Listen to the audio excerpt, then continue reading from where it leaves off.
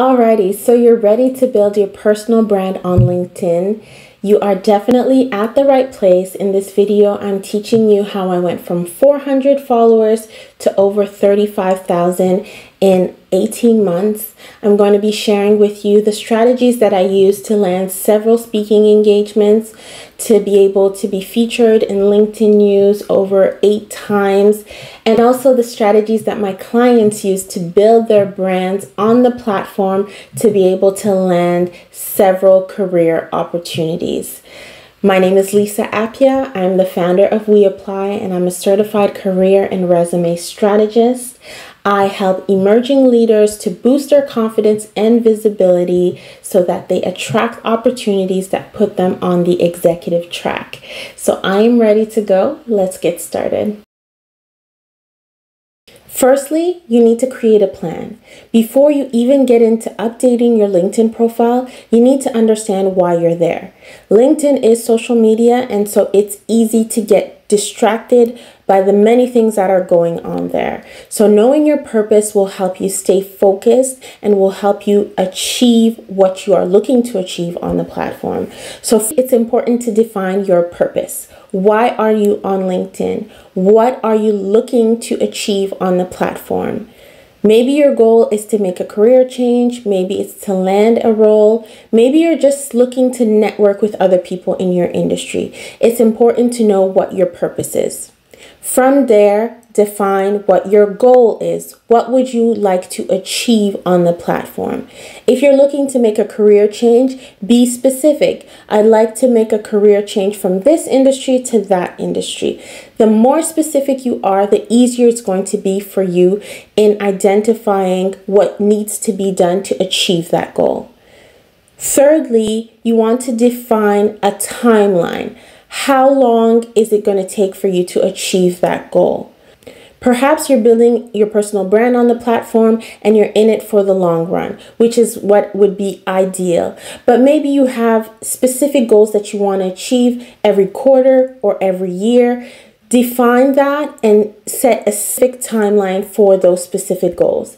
And lastly, define your audience. Who exactly are you speaking to? Who are you targeting? LinkedIn has so many professionals from so many industries.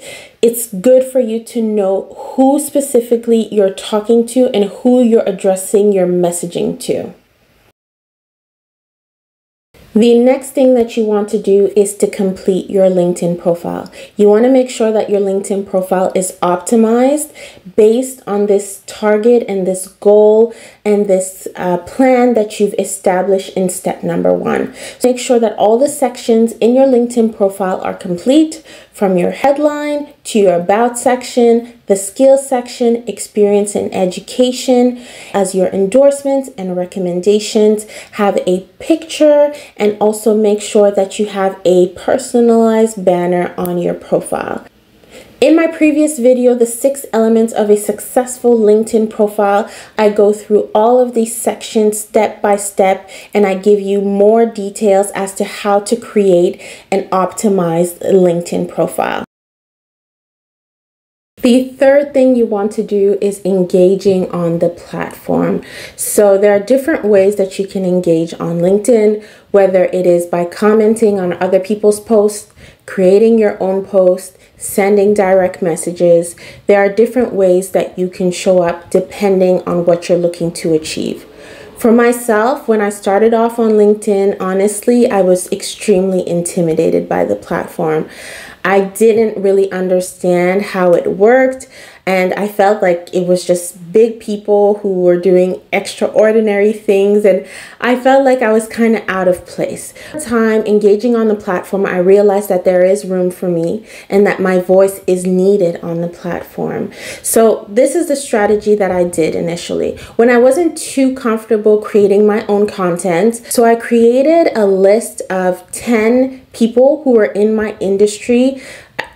I can consider them to be influencers who are in my industry doing similar work as I did. And on a daily basis for about a month, I would take those 10 people and comment on their post. I would make sure that the comments that I was writing were engaging and valuable, that they would add more to what they've already said. And what that did is that it created more conversation and people would engage with my comments. And so people started knowing my name and knowing what I had to share. And I started from there to build my following, not even by creating my own content, but just by commenting on the post of other thought leaders on the platform. From there, after about 2 weeks of doing that, one of the comments that I made was featured in LinkedIn News, and I gained almost 1,000 followers within a few days because of that comment. And obviously from there, my confidence also increased. And so I decided I was going to also create my own post. And so I started posting on LinkedIn regularly. As of January 2021, I was posting at least 5 to 6 times a week on the platform. And I would post different types of posts. So thought leadership posts are basically posts where I'm teaching people on things that are related to my industry. I would share stories. Stories do very good on LinkedIn, especially stories that go through like the hero journey of basically I started here and then I faced this challenge, and then over time, I was able to meet a mentor or a guide who provided me with insight. And as a result of that, I achieved this goal. So those kind of hero journey stories do really well on LinkedIn. I call them started from the bottom, now we're here. Those types of stories will always do very well on LinkedIn. I also share inspiration posts, so sometimes just encouraging people. I do video content, so at least once a week I do share a video, and they're often thought leadership posts as well, but I share them in video format. There's a lot of opportunity for you to express your uniqueness, to express what you want to share in terms of being a leader in your industry on the platform. And the last thing is to be consistent. When you are building your personal brand on LinkedIn, you want to make sure that you are doing so consistently. So whether you decide you're going to be posting 2 times or 4 times or 8 times a week, whatever you decide based on your schedule and what you can do, stick to it. I've seen people who get so excited and they're like, yeah, I'm building my personal brand on LinkedIn. I'm going to get all this visibility. And then they post like 3 times a day for a week, and then they get super exhausted and they're not able to keep it up, and then they stop. So that's not going to help you in getting the traction that you're looking to get and getting those long-term results where you're actually now starting to attract career opportunities or starting to attract business opportunities. So you want to make sure that you're pacing yourself and you're doing something that you can maintain over time. You'll see that as you start doing it, you'll get used to it, and with time you can start increasing. But when you're starting off, start with something that is reasonable based on your schedule and where you are at in your life. So I post now 4 to 5 times a week. I post in the morning. It tends to be at 8:50 a.m. There's no science behind that. It's basically what works for my schedule. By the way, if we are not connected on LinkedIn, you can connect with me here. Here is my QR code, and you'll be able to connect with me on the platform. I will say that something that did help me with my growth is that some of my posts did go viral on LinkedIn, which brought in a lot of followers. One post in particular achieved over 800K views, if I remember correctly.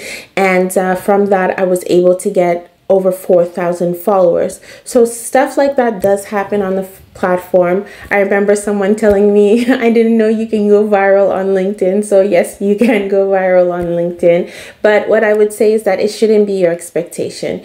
Your expectation should be to share information, share knowledge, and it's a give and take. As much as you're giving, people will also give to you. So that should be your expectation, that it's a two-way street. And as much as you're providing value, things will also start coming your way. Opportunities will start coming your way. You'll get, people contacting you regarding your expertise. So as much as you give, that's how much you're also going to receive. So always keep that in mind when you're engaging on LinkedIn. Hopefully you found this helpful. I post a new video every Thursday. I talk about career, LinkedIn, and leadership. And if you haven't yet hit the subscribe button, I encourage you to do so now. And let me know in the comments, are you on LinkedIn? Are you looking to build your personal brand on LinkedIn? At what stage in the process are you? And let me know if you have any specific comments about LinkedIn that I can support you with. All right, take care.